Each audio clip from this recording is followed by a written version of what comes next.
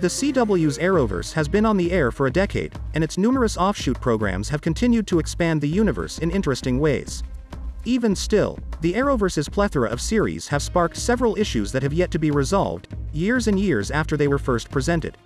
One of them is the franchise's version of Harley Quinn, which was inspired by Cassidy Alexa's appearance as the Queenpin of Crime in an Arrow Season 2 episode. The character's canon status was never formally verified, but due to the most recent episode of Batwoman, we now have the greatest tease yet. The appearance of Kiki Roulette, which is played by Judy Reyes, who previously invented devices for Gotham's initial incarnation of the Joker, was a highlight of the episode. Kiki was chased down by Alice and Mary Hamilton in the hopes that she might repair the Joker's joy buzzer so that they could use it on Marquis Jet. Kiki said that she was accustomed to weird things because her therapist was Harleen Quinzel, when Alice and Mary commented on how bizarre the scenario was. After Arrow's cast and crew indicated that their series had grander intentions for the character all the way back in 2014, this is the first definitive mention of Harley in the Arrowverse. While it's unclear whether Batwoman would recognize the persona beyond that, it does give some important world-building for Kiki's arc in the show.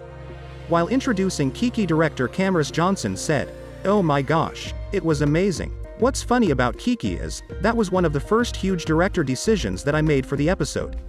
The character was written very differently, she was written to be around like 30 or so, similar to the rest of the cast. I thought that Judy Reyes would play such an incredible Kiki. I was really glad that I got to cast that role because, at first, I didn't know how much we were going to play with Kiki in this episode. When I got the scripts, I was like, oh no. Kiki is vital. I knew that if we had a seasoned, legendary actor that could really come to set and absolutely crush it. If that character wasn't dynamic and interesting and fun and funny and dangerous and surprising us, the episode probably would have fallen through a little bit. So I was so excited to get to go through and cast it myself, and figure out who I wanted to play it.